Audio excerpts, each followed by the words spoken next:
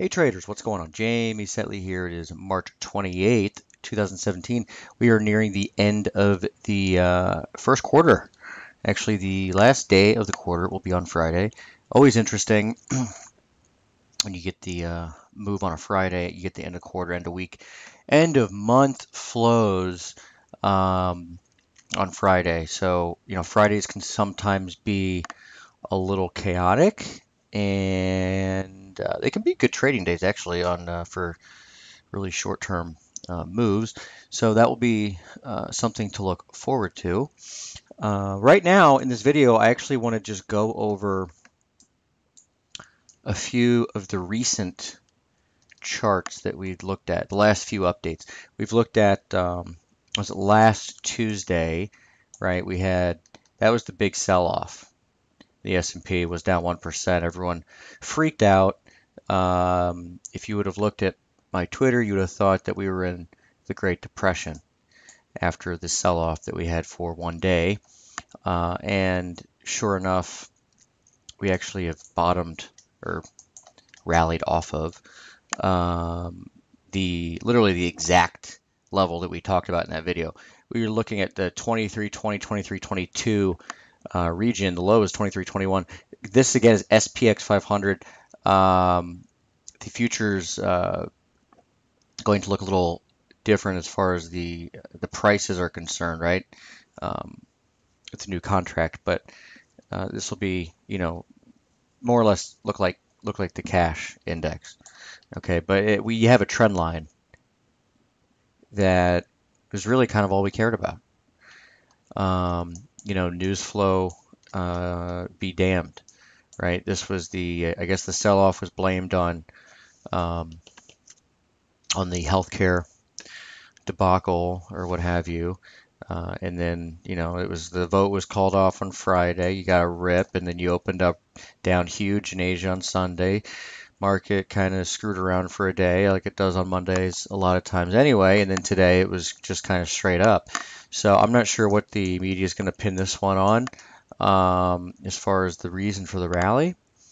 But I do know that we did, the chart is pretty clear in that this was the level for support, right? So we have turned up. From here, look, huge rally, pull back. It's actually in three waves. My thinking is that you could actually, or is that the S&P might actually spend some time in a range. We have had a big move up. And this is a 240-minute chart, right? And if we just let's just look back, since the election, right? Since the election, which was right here, right? That was the knee jerk on the downside. You had limit down, 100 points down on at that point on the S&P futures overnight, and then of course, next day everything had reversed and kind of been up and away since then. This is really the first, test of any sort of strength, believe it or not. I mean, you've had minor, very shallow consolidations, but in this case, 2,400, 23.22. I mean, it's not even a 100 handle pullback. I mean, very normal here. All right. So when we look at the rally from the election, is there anything clean from a wave perspective, right? The whole, the Elliott wave deal. To me, not really. I guess very loosely, which is kind of how I like to look at it. You could argue that you've got, up one, sideways two, maybe up three, sideways four. It's definitely not, how the hardcore Elliotticians would look at it. I get that because they want to count all the wiggles in here. The 1, 2, 3, 4, maybe this is 5. Okay, consolidation 1, 2, 3. You get the idea. Bottom line is, to me, what's interesting is that, or what's useful is that you've got a pretty clean three-wave drop. All right, that's kind of all I'm caring about. Is that the move from here is clearly a 3. Okay, it's A, B, C, in that this is 1, 2, 3, 4, 5, and C. Okay. Now we are, if you look back at, say, a daily chart even, or a weekly chart. I mean, this is a daily chart, but it's going way back to the 2009 low. Look, there's no doubt this is really mature, the rally, okay?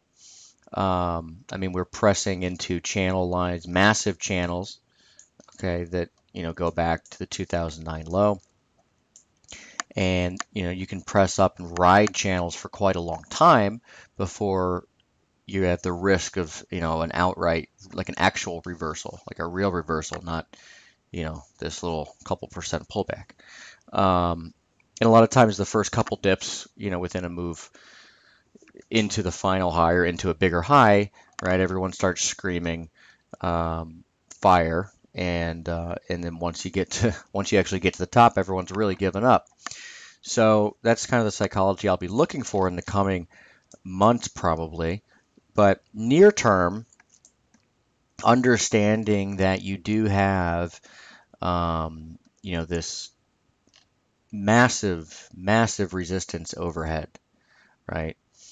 A lot of times before you go into a final high, you might get a period of range, not just a dip and then a new high, but it's my experience that you'll go into maybe even a triangle pattern, right? So I'm not predicting that you're going to have a triangle pattern, but I'm saying it's something to be aware of, right? So it might not just be as simple as if you're bullish, the support down here, great if you bought it, but as you start to get towards the range highs, be aware of a little, shenanigans, if you will. If this is actually, part of a triangle, we'd actually be going sideways for quite a while before you thrust higher into a top. So with that said, levels to be aware of on a trading basis in the near term. Watch this channel line here. Okay, can make it red if you'd like. You can see resistance kind of breakout. It was support, and then you had the flush out. And so I'd be watching that. It's up near, if we were to get there overnight, it's 23.75.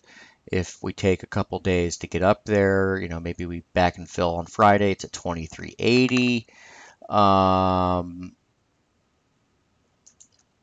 Yeah, that's, a pretty clean level. In fact, if you intersect it with this trend line here, and 23.80 has just been a pretty good level generally, right? 23.80, 23.80. So that is something to pay attention to with the S&P. Another market that we've looked at a good deal over the last few days, or over the last few, I think the last video, actually, Thursday video, I did look at crude because it was in a big spot, and it still is. It seemingly has been at a big spot, as a lot of currencies have since FOMC, right? Everything's been stationary sideways since FOMC. So we're still on this trend line. We're still sporting decent wicks down here at support. A lot of people say that maybe crude oil is the key to the so-called reflation trade. So as long as you're finding support down here, and you got these wicks above the support, to me it's kind of, it's promising. Or at least, possible to continue to look higher in crude. And yeah, I'm bullish crude down here, right? And I am bullish as long as you hold the trend line. So that is a biggie as far as, potentially seeing some reflation in the reflation trade. Okay. We have that. And hint, look at crude. Or with crude, you might want to look at dollar CAD or some CAD crosses. All right, so I'm going to leave it there. Interesting move in risk. Obviously, with the S&P and the so-called risk market, you do have other stuff that you might want to look at with maybe yen crosses, for example. What we got here? Yen crosses, yen crosses, yen crosses, yen crosses. Like here's the chart today from dollar yen on the daily technicals, and you can see that we've started to turn up, and it's been a downtrend all year, lower highs, lower lows. But if you are going to get a bump, higher than this is where it should happen. Okay. So yeah, interesting to see this with the S&P turning up. Dollar yen, obviously, if it has got some catch up to do, if indeed it's going to go into more of a Trump trade thing, but good reward to risk down here in my opinion as far as dollar yen's concerned. Okay, all right, so I'll leave it there. Again, Jamie Setley here signing off. Good luck and take care. All right, bye.